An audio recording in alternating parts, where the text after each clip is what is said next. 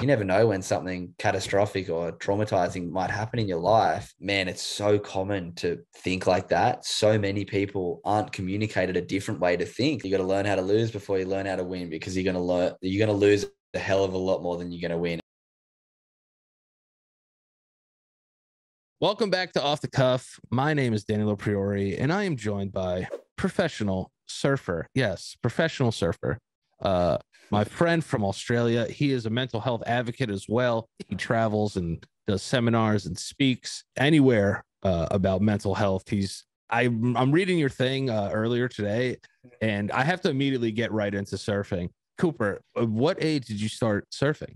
Man, thanks for having me. It's an honor to be on your show 100%. and let you get to know my story a bit better from Yeah. over the ditch in Australia. But yeah, I mean, I've been surfing my whole life, really. I'm 28 now. I started surfing when I was about 7, so close, a bit over 20 years now. So I've spent a lot of time in the ocean. I grew up around the beach here in Australia and just by Sydney. Yeah, and my family was really into the beach. My dad surfs. My dad still surfs every day now. He's in his 60s. So shows how important surfing is to me and my family. So yeah, I was Oh, just down the beach from the age of like 7, 8, getting pushed into waves by my dad, and then straight away kind of showed a bit of talent. And yeah, we had kind of been competing in events. We have like little junior events from like the age of 10 and 11. So yeah. yeah, it's been a huge portion of my life I've spent competing and surfing and traveling around the world doing what I love, which I'm very grateful for. I tried surfing a few times. It's fun, but like one time that happened to me was I got thrown off the board and the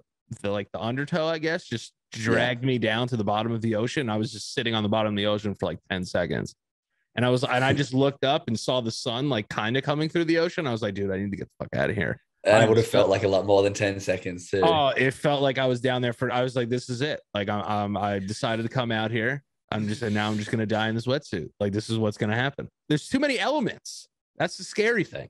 It's the element. Well, that's the most exciting thing I think about surfing, and what draws me so much to the ocean is the unpredictability, and then the idea of trying to predict the unpredictable. And that's where like good surfing comes from. The Mm, best surfers are the ones who can read the ocean the best. And obviously it's very hard to read something that's changing, but that kind of what makes it most exciting. Every single wave you stand up on is going to be different. So you never get that repetitious practice. It's all right. about adjusting and adapting and reacting really quickly. So that's why I think I really love surfing. Listen, you're winning national titles at a very young age, right? Is there a sort of pressure that comes up after that? Like, did you ever have any brushes with like, being nervous or anxiety, like while you were beginning to surf, or was that something that kind of happened a little later in life? I mean, throughout my, and this you line me up very well with this question, because this will explain why I got into mental health quite well. Yeah. So throughout my junior career, from I'd say 14 to 20, I was quite successful. I was kind of this big fish, small pond in the Australia region. I was kind of in the Right, top, right. let's call it 2 or 3 juniors from the age of like 10 in my age division up until I was 20. So for me, when it came to like, there was ups and downs for sure. Like I took losses quite hard. I remember as a kid crying almost every time I lost until I was probably Right. about 16 or 17. That's just the love of winning, though. It fucks with you when you're a kid. Losing sucks when you're a Yeah. kid. You kind Oh, of have to losing learn sucks how to now. lose. Yeah, it sucks Oh, now, absolutely. but like you learn That's how to lose. You know what I mean? that's what my dad said to me a lot when I was a kid. Like, you got to learn how to lose before you learn how to win, because you're gonna lose a hell of a lot more than you're gonna win, especially in a sport like mine, in an individual sport. Yeah. There's one win. There's 95 losers every event and one winner. Like, I haven't won an event in years, to be Right. honest. So it's Yeah. like Yeah. you got to learn how to lose. But when it came to my mental health and this idea of anxiety and stuff, there was like little bits throughout my junior career, but I was on this trajectory. And I tell this story in my mental health workshops, that for me, when I was a junior, I used to base my self-worth and my overall well-being on my achievements and my successes in my surf comp. So if you're looking at it like a bit of a wavelength and roller coaster, I was hitting these peaks of good well-being quite often. And then I progressed from the junior tour to the international tour when I was about 2021, or actually like 19, 20. And I went from this big fish, small pond to small fish, big pond. And I not slid down the rankings, but I went to the international qualifying tour and went from top couple in Australia to sort of rank between 50 and 100 in the world, which, looking back, is something to be quite proud of. Oh, But it's when you're a wildly insane. There's so many oh, people in the world. yeah, exactly. Yeah. But when you're a top junior and you kind of go onto that next tour with high hopes and you slide down to there, my mental health was quite affected. And because I was basing my self-worth and my personal value on how I achieved, that sort of wavelength of like hitting this high well-being got a lot more infrequent. Yeah.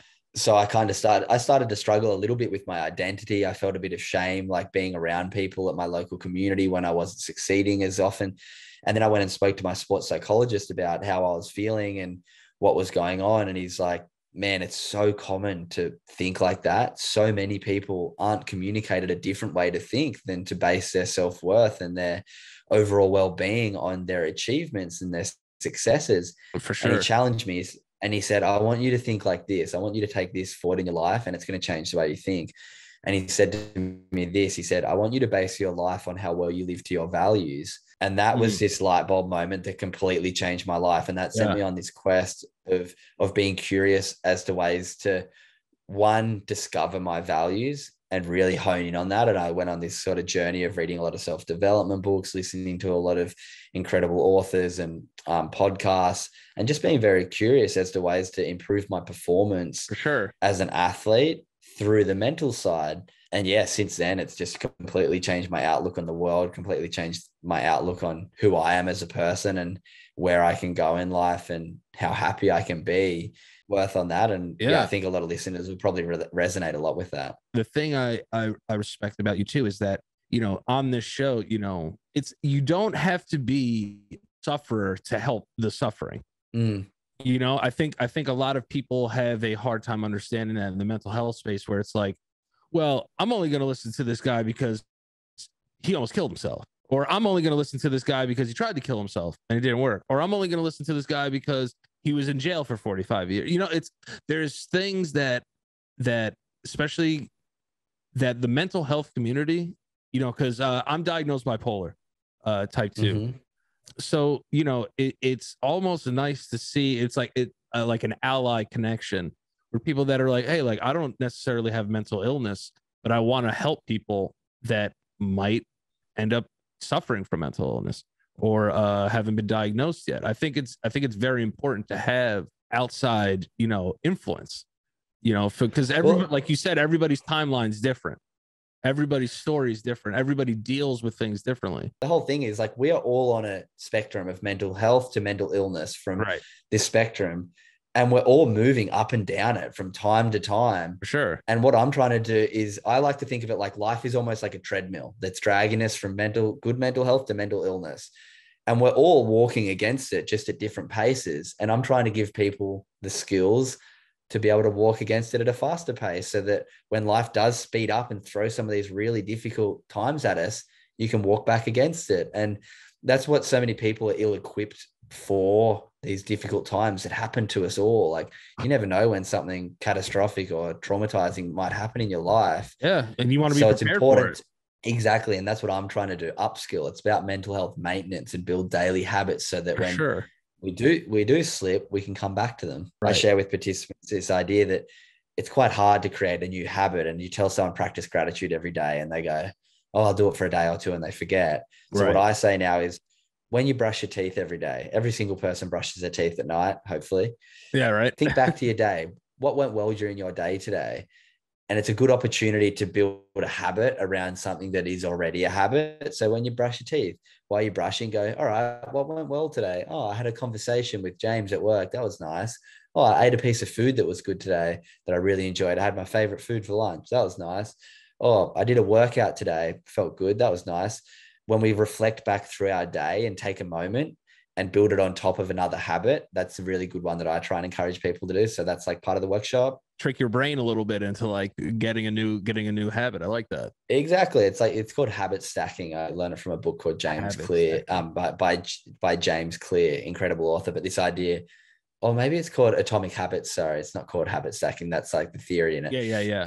Atomic Habits by James Clear. But yeah, just, we all know how hard it is to form a habit, but we already brush our teeth. So if it's just Yeah, yeah, exactly. Especially good ones. Bad habits are easy to form.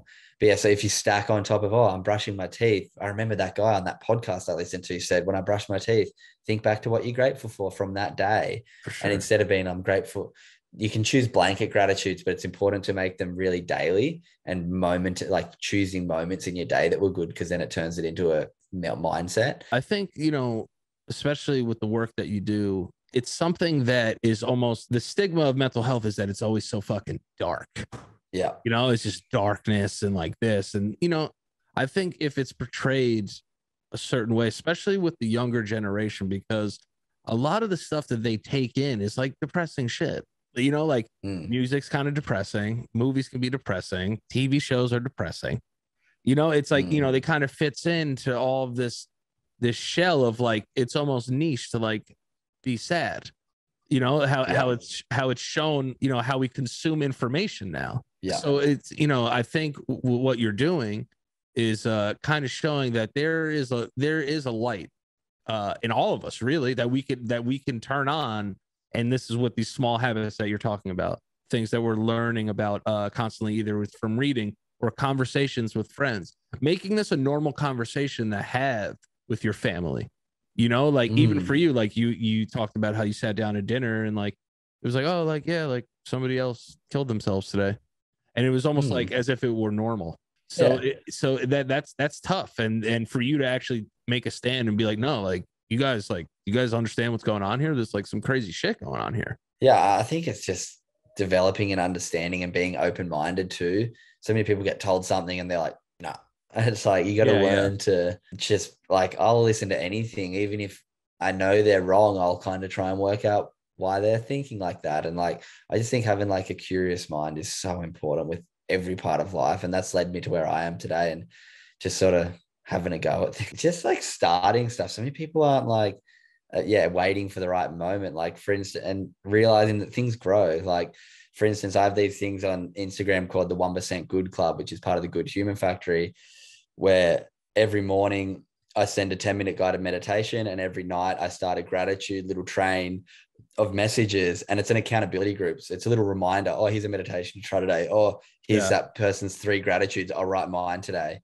And I did it for myself because I needed accountability to look after my own and do these 2 little daily habits. It's called the 1% Club because 10-minute meditation, 4 minutes of gratitude, 14 minutes is 1% of your day. So it's 1% if you meant 1% of your day for your mental health. So anyway, I started and put out on Instagram saying, I want to join these groups. I want to keep myself accountable, get involved with me. I'll give you a meditation every morning to try, and we'll write our gratitudes every night.